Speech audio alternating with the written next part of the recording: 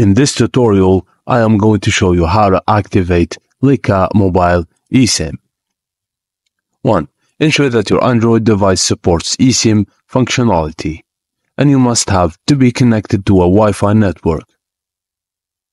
Navigate to the Network and Internet or Mobile Network option in your device settings menu.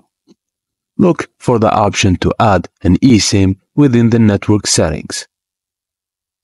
Next, follow Lyca Mobile's provided instructions for eSIM activation.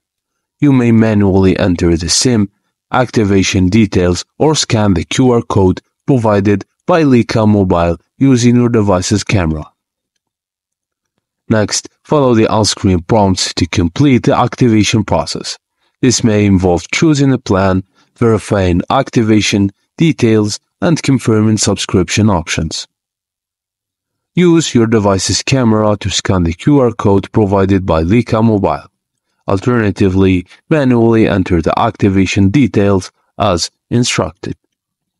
And that's it, guys. Thank you for watching, and please don't forget to like and subscribe for more.